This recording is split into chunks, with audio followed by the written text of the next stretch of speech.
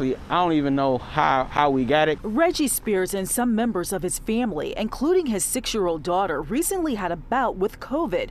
Spears is vaccinated, but his little girl is not. Because she's still 6 years old now. I was scared to get it myself. Dr. Bashara Frej is the chief of pediatric infectious disease at Beaumont Children's Hospital. Most of the sick kids I've had to take care of with COVID are unvaccinated. The rate of immunization for the 5 to 11 age group is around 20%. So the vast majority of kids at that age have not been vaccinated. In Michigan, that boils down to 1 in 5 kids eligible for the vaccine are not vaccinated. People think that COVID for kids is not that big a deal.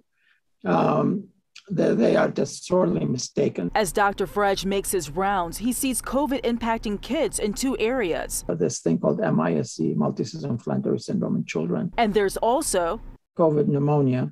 Those are typically older kids. Doctors want parents to rely on trusted resources to learn more about the vaccine and not rely on rumors to guide their decisions. The social media are a big problem. One rumor doctors are trying to combat is that the vaccine can impact reproductive organs. Research on mRNA vaccines has been going on for 2 decades or even longer than that. Not only does not cause infertility, but there's no mechanism for it to cause infertility. Spears says he and his wife are consulting with their child's pediatrician before deciding their next move. I'm leaning more towards getting her the vaccination. But doctors believe some parents may need something more to push them to get their young kids vaccinated. It's going to boil down to schools mandating it. It's just the only way to move the needle on this stuff. In Southfield, Ingrid Kelly, Fox 2 News.